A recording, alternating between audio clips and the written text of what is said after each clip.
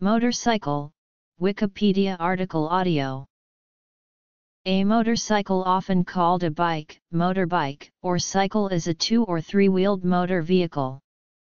Motorcycle design varies greatly to suit a range of different purposes: long-distance travel, commuting, cruising, sport including racing, and off-road riding.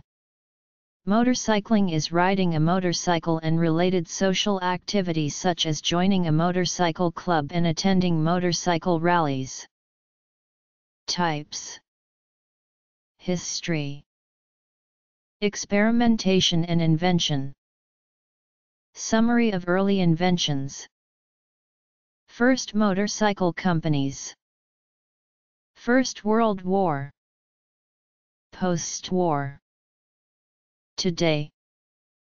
Technical aspects. Construction. Fuel economy. Electric motorcycles. Reliability. Dynamics. Accessories. Safety. Motorcycle rider postures. Legal definitions and restrictions. Environmental impact. United States emissions limits. Europe. Notes. In 1894, Hildebrand and Wolfmuller became the first series production motorcycle, and the first to be called a motorcycle. In 2014, the three top motorcycle producers globally by volume were Honda, Yamaha, and Hero MotoCorp. In developing countries, motorcycles are overwhelmingly utilitarian due to lower prices and greater fuel economy. Of all the motorcycles in the world, 58% are in the Asia-Pacific and Southern and Eastern Asia regions, excluding car-centric Japan. According to the United States Department of Transportation, the number of fatalities per vehicle mile traveled was 37 times higher for motorcycles than for cars. The term motorcycle has different legal definitions depending on jurisdiction.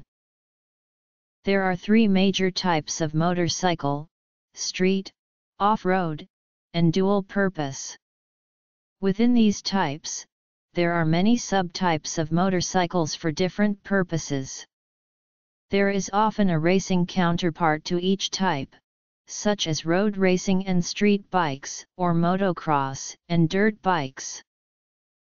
Street bikes include cruisers, sport bikes, scooters, and mopeds, and many other types. Off-road motorcycles include many types designed for dirt-oriented racing classes such as motocross and are not street legal in most areas. Dual-purpose machines like the dual sport style are made to go off-road but include features to make them legal and comfortable on the street as well. Each configuration offers either specialized advantage or broad capability, and each design creates a different riding posture. In some countries the use of pillions is restricted. The first internal combustion, petroleum-fueled motorcycle was the Daimler Reitwagen. It was designed and built by the German inventors Gottlieb Daimler and Wilhelm Maybach in Bad Cannstatt, Germany in 1885. This vehicle was unlike either the safety bicycles or the bone shaker bicycles of the era in that it had 0 degrees of steering axis angle and no fork offset, and thus did not use the principles of bicycle and motorcycle dynamics developed nearly 70 years earlier. Instead, it relied on two outrigger wheels to remain upright while turning. The inventors called their invention the Reitwagen. It was designed as an expedient test bed for their new engine, rather than a true prototype vehicle. The first commercial design for a self-propelled cycle was a three-wheel design called the Butler Petrol Cycle, conceived of Edward Butler in England in 1884. He exhibited his plans for the vehicle at the Stanley Cycle Show in London in 1884. The vehicle was built by the Merryweather Fire Engine Company in Greenwich, in 1888. The Butler petrol cycle was a three-wheeled vehicle, with the rear wheel directly driven by a 5/8 HP 600 cc flat twin four-stroke engine equipped with rotary valves and a float-fed carburetor and Ackerman steering, all of which were state-of-the-art at the time. Starting was by compressed air. The engine was liquid-cooled, with a radiator over the rear driving wheel. Speed was controlled by means of a throttle valve lever. No braking system was fitted. The vehicle was stopped by raising and lowering the rear driving wheel using a foot-operated lever. The weight of the machine was then borne by two small caster wheels. The driver was seated between the front wheels. It wasn't, however, a success, as Butler failed to find sufficient financial backing. Many authorities have excluded steam-powered, electric motorcycles, or diesel-powered two-wheelers from the definition of a motorcycle, and credit the Daimler Reitwagen as the world's first motorcycle. Given the rapid rise in use of electric motorcycles worldwide, defining only internal combustion-powered two-wheelers as motorcycles is increasingly problematic. If a two-wheeled vehicle with steam propulsion is considered a motorcycle, then the first motorcycles built seem to be the French Michaud Perrot's steam velocipede, which patent application was filed in December 1868. Constructed around the same time as the American Roper steam velocipede, built by Sylvester H. Roper Roxbury, Massachusetts, who demonstrated his machine at fairs and circuses in the eastern U.S. in 1867. Roper built about 10 steam cars and cycles from the 1860s until his death in 1896. In 1894, Hildebrand and Wolfmuller became the first series production motorcycle, and the first to be called a motorcycle. Excelsior Motor Company, originally a bicycle manufacturing company based in Coventry, England, began production of their first motorcycle model in 1896. The first production motorcycle in the U.S. was the Orient Aster, built by Charles Metz in 1898 at his factory in Waltham, Massachusetts. In the early period of motorcycle history, many producers of bicycles adapted their designs to accommodate the new internal combustion engine. As the engines became more powerful and designs outgrew the bicycle origins, the number of motorcycle producers increased. Many of the 19th-century inventors who worked on early motorcycles often moved on to other inventions. Daimler and Roper, for example, both went on to develop automobiles. At the turn of the 19th century, the first major mass production firms were set up. In 1898, Triumph Motorcycles in England began producing motorbikes, and by 1903 it was producing over 500 bikes. Other British firms were Royal Enfield, Norton, and Birmingham Small Arms Company, who began motorbike production in 1899, 1902 and 1910, respectively. Indian began production in 1901 and Harley-Davidson was established 2 years later. By the outbreak of the First World War, the largest motorcycle manufacturer in the world was Indian, producing over 20,000 bikes per year. During the First World War, motorbike production was greatly ramped up for the war effort to supply effective communications with frontline troops. Messengers on horses were replaced with dispatch riders on motorcycles carrying messages, performing reconnaissance, and acting as a military police. American company Harley-Davidson was devoting over 50% of its factory output toward military contract by the end of the war. The British company Triumph Motorcycles sold more than 30,000 of its Triumph Type H model to Allied forces during the war. With the rear wheel driven by a belt, the Model H was fitted with a 499 cubic centimeters air-cooled 4-stroke single-cylinder engine. It was also the first Triumph without pedals. The Model H in particular, is regarded by many as having been the first modern motorcycle. Introduced in 1915, it had a 550 cubic centimeters side valve 4-stroke engine with a 3-speed gearbox and belt transmission. It was so popular with its users that it was nicknamed the Trusty Triumph. By 1920, Harley-Davidson was the largest manufacturer, with their motorcycles being sold by dealers in 67 countries. By the late 1920s or early 1930s, DKW in Germany took over as the largest manufacturer. In the 1950s, streamlining began to play an increasing part in the development of racing motorcycles, and the dustbin fairing held out the possibility of radical changes to motorcycle design. NSU and Moto Guzzi were in the vanguard of this development, both producing very radical designs well ahead of their time. NSU produced the most advanced design, but after the deaths of 4 NSU riders in the 1954–1956 seasons, they abandoned further development and quit Grand Prix motorcycle racing. Moto Guzzi produced competitive race machines, and by 1957 nearly all the Grand Prix races were being won by streamlined machines. The following year, 1958, full enclosure fairings were banned from racing by the FIM in the light of the safety concerns. From the 1960s through the 1990s, small 2-stroke motorcycles were popular worldwide, partly as a result of East German MZ's Walter Kaaden's engine work in the 1950s.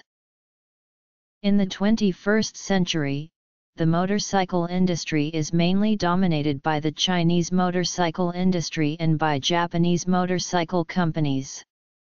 In addition to the large capacity motorcycles, there is a large market in smaller capacity motorcycles, mostly concentrated in Asian and African countries and produced in China and India. A Japanese example is the 1958 Honda Super Cub, which went on to become the biggest-selling vehicle of all time, with its 60 millionth unit produced in April 2008. Today, this area is dominated by mostly Indian companies, with Hero MotoCorp emerging as the world's largest manufacturer of two-wheelers. Its Splendor model has sold more than 8.5 million to date. Other major producers are Bajaj and TVS Motors. Motorcycle construction is the engineering, manufacturing, and assembly of components and systems for a motorcycle which results in the performance, cost, and aesthetics desired by the designer. With some exceptions, construction of modern mass-produced motorcycles has standardized on a steel or aluminum frame, telescopic forks holding the front wheel, and disc brakes. Some other body parts, designed for either aesthetic or performance reasons, may be added. A petrol-powered engine, typically consisting of between 1 and 4 cylinders coupled to a manual 5 or 6-speed sequential transmission, drives the swing arm-mounted rear wheel by a chain, drive shaft, or belt. Motorcycle fuel economy varies greatly with engine displacement and riding style. A streamlined, fully faired Matsuzawa Honda XL125 achieved 470 mpg in the Craig Vetter Fuel Economy Challenge on real highways in real conditions. Due to low engine displacements, and high power-to-mass ratios, motorcycles offer good fuel economy. Under conditions of fuel scarcity like 1950s Britain and modern developing nations, motorcycles claim large shares of the vehicle market. Very high fuel economy equivalents are often derived by electric motorcycles. Electric motorcycles are nearly silent, zero-emission electric motor-driven vehicles. Operating range and top speed are limited by battery technology. Fuel cells and petroleum electric hybrids are also under development to extend the range and improve performance of the electric drive system. A 2013 survey of 4,424 readers of the U.S. Consumer Reports magazine collected reliability data on 4,680 motorcycles purchased new from 2009 to 2012. The most common problem areas were accessories, brakes, electrical, and fuel systems, and the types of motorcycles with the greatest problems were touring, off-road/dual sport, sport touring, and cruisers. There were not enough sport bikes in the survey for a statistically significant conclusion, though the data hinted at reliability as good as cruisers. These results may be partially explained by accessories including such equipment as fairings, luggage, and auxiliary lighting, which are frequently added to touring, adventure touring/dual sport and sport touring bikes. Trouble with fuel systems is often the result of improper winter storage, and brake problems may also be due to poor maintenance. Of the 5 brands with enough data to draw conclusions, Honda, Kawasaki, and Yamaha were statistically tied, with 11 to 14% of those bikes in the survey experiencing major repairs. Harley-Davidson's had a rate of 24%, while BMW's did worst, with 30% of those needing major repairs. There were not enough Triumph and Suzuki motorcycles surveyed for a statistically sound conclusion, though it appeared Suzuki's were as reliable as the other 3 Japanese brands while Triumph's were comparable to Harley-Davidson and BMW. 3/4 of the repairs in the survey cost less than $200 and 2/3 of the motorcycles were repaired in less than 2 days.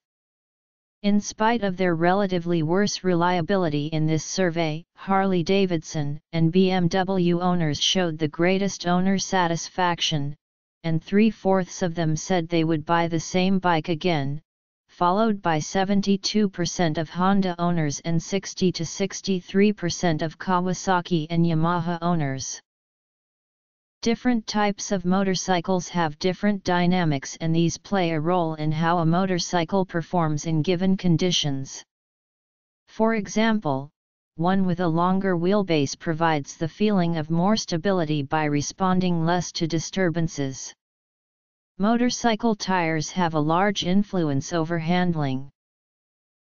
Sport: the rider leans forward into the wind and the weight of the upper torso is supported by the rider's core at low speed and air pressure at high speed. The foot pegs are below the rider or to the rear. The reduced frontal area cuts wind resistance and allows higher speeds. At low speed, this position throws the weight of the rider onto the arms, which can tire the rider's wrists. Standard: the rider sits upright or leans forward slightly.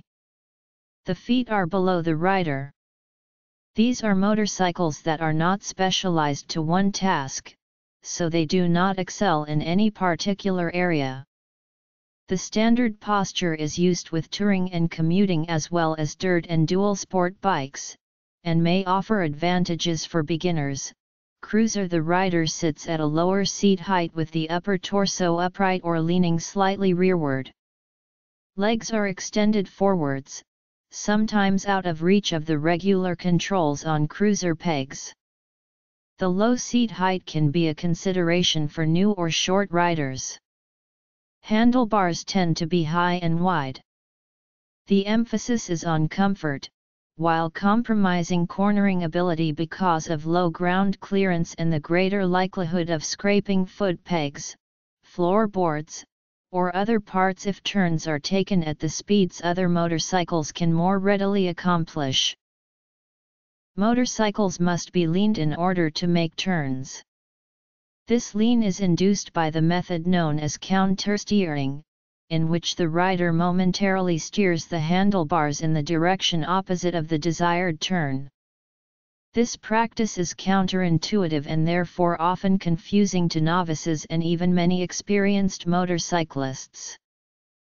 With such short wheelbase, motorcycles can generate enough torque at the rear wheel, and enough stopping force at the front wheel, to lift the opposite wheel off the road. These actions, if performed on purpose, are known as wheelies and stop pies respectively. Various features and accessories may be attached to a motorcycle either as OEM or aftermarket. Such accessories are selected by the owner to enhance the motorcycle's appearance, safety, performance, or comfort, and may include anything from mobile electronics to sidecars and trailers. Motorcycles have a higher rate of fatal accidents than automobiles or trucks and buses. United States Department of Transportation data for 2005 from the Fatality Analysis Reporting System show that for passenger cars, 18.62 fatal crashes occur per 100,000 registered vehicles. For motorcycles this figure is higher at 75.19 per 100,000 registered vehicles, 4 times higher than for cars. The same data shows that 1.56 fatalities occur per 100 million vehicle miles traveled for passenger cars, whereas for motorcycles the figure is 43.47, which is 28 times higher than for cars. Furthermore, for motorcycles the accident rates have increased significantly since the end of the 1990s, while the rates have dropped for passenger cars. The most common configuration of motorcycle accidents in the United States is when a motorist pulls out or turns in front of a motorcyclist, violating their right-of-way. This is sometimes called a SMITSI, an acronym formed from the motorist's common response of "Sorry mate, I didn't see you." Motorcyclists can anticipate and avoid some of these crashes with proper training, increasing their visibility to other traffic, keeping the speed limits, and not consuming alcohol or other drugs before riding. The United Kingdom has several organizations dedicated to improving motorcycle safety by providing advanced rider training beyond what is necessary to pass the basic motorcycle license test. These include the Institute of Advanced Motorists and the Royal Society for the Prevention of Accidents. Along with increased personal safety, riders with these advanced qualifications may benefit from reduced insurance costs. In South Africa, the Think Bike campaign is dedicated to increasing both motorcycle safety and the awareness of motorcycles on the country's roads. The campaign, while strongest in the Gauteng province, has representation in Western Cape, KwaZulu-Natal and the Free State. It has dozens of trained marshals available for various events such as cycle races and is deeply involved in numerous other projects such as the annual Motorcycle Toy Run. Motorcycle safety education is offered throughout the United States by organizations ranging from state agencies to non-profit organizations to corporations. Most states use the courses designed by the Motorcycle Safety Foundation, while Oregon and Idaho developed their own. All of the training programs include a basic rider course, an intermediate rider course and an advanced rider course.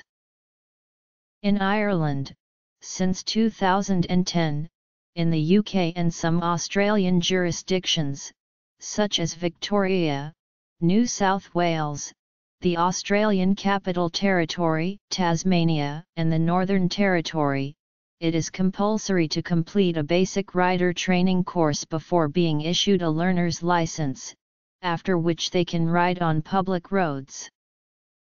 In Canada, motorcycle rider training is compulsory in Quebec and Manitoba only, but all provinces and territories have graduated license programs which place restrictions on new drivers until they have gained experience.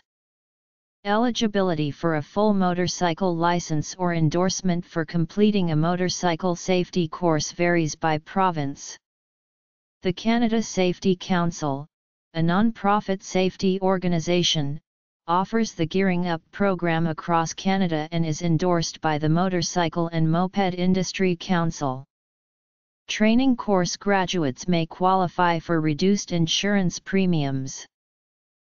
The motorcyclist's riding position depends on rider body geometry combined with the geometry of the motorcycle itself. These factors create a set of 3 basic postures. Factors of a motorcycle's ergonomic geometry that determine the seating posture include the height, angle, and location of foot pegs, seat and handlebars. Factors in a rider's physical geometry that contribute to seating posture include torso, arm, thigh, and leg length, and overall rider height. A motorcycle is broadly defined by law in most countries for the purposes of registration, taxation, and rider licensing as a powered 2-wheel motor vehicle.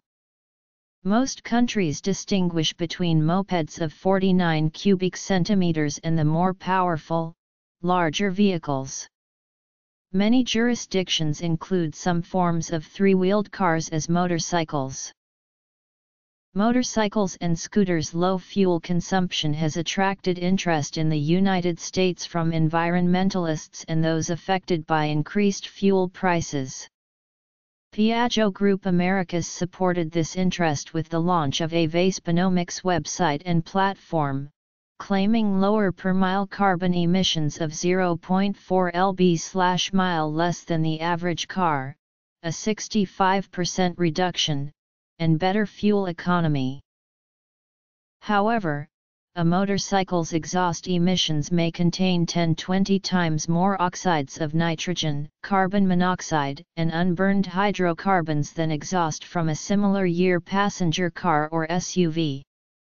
This is because many motorcycles lack a catalytic converter, and the emission standard is much more permissive for motorcycles than for other vehicles. While catalytic converters have been installed in most gasoline-powered cars and trucks since 1975 in the United States, they can present fitment and heat difficulties in motorcycle applications. United States Environmental Protection Agency 2007 certification result reports for all vehicles versus on-highway motorcycles. The average certified emissions level for 12,327 vehicles tested was 0.734.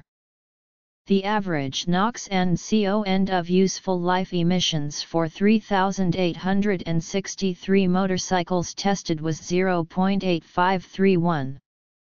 54% of the tested 2007 model motorcycles were equipped with a catalytic converter. The following table shows maximum acceptable legal emissions of the combination of hydrocarbons, oxides of nitrogen, and carbon monoxide for new motorcycles sold in the United States with 280 cubic centimeters or greater piston displacement. The maximum acceptable legal emissions of hydrocarbon and carbon monoxide for new Class I and II motorcycles sold in the United States are as follows. European emission standards for motorcycles are similar to those for cars. New motorcycles must meet Euro 3 standards, while cars must meet Euro V standards.